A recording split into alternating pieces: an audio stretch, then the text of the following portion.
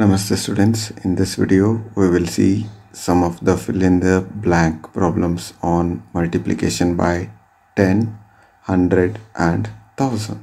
Here is the problem. Fill in the blank. 89.929 is equals to 0.89929. As you can see here, the given with same digits but decimal point place is changed. As you can see here, this decimal point is between in this number. Here it is in between 9 and 9, which means the decimal point is shifted from here to here. That means it is shifted total 2 places. When the decimal point is moved to places right side, that means we have to multiply with 100. Since answer is 100.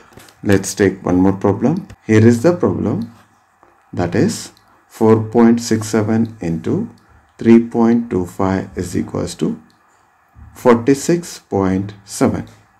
As you can see in this fill in the blank problem, there are two numbers on the left side of the equal sign. Those are 4.67 and 3.25. On the right side of our equation, there is only one number that is also with same digits but decimal point is with different, which means first the number 3.25 is missing in the right side. So I will take that 3.25 which I have to multiply with this number. After that, if I multiply this number with this, we will get the product same. But we have to think of the decimal places.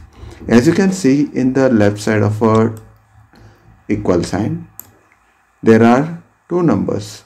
In that two numbers, in the first number there are 2 decimal places.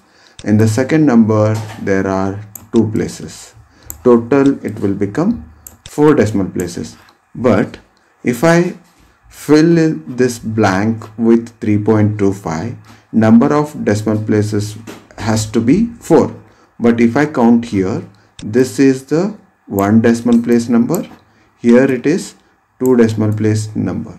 1 plus 2 it will become 3. But answer should be with 4 decimal places. Since I will shift this decimal place one more place left side so that I can get equal number of our decimal places on both sides. After shifting that decimal point left side, the number will become 0.325.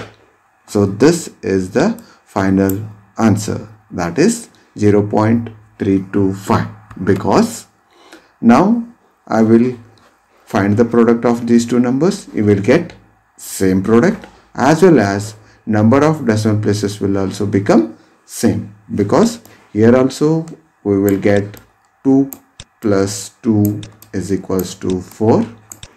Here we will get 1 plus 3 is equals to 4 decimal places product. This way we will find the fill in the blank answers with the help of the previous videos points.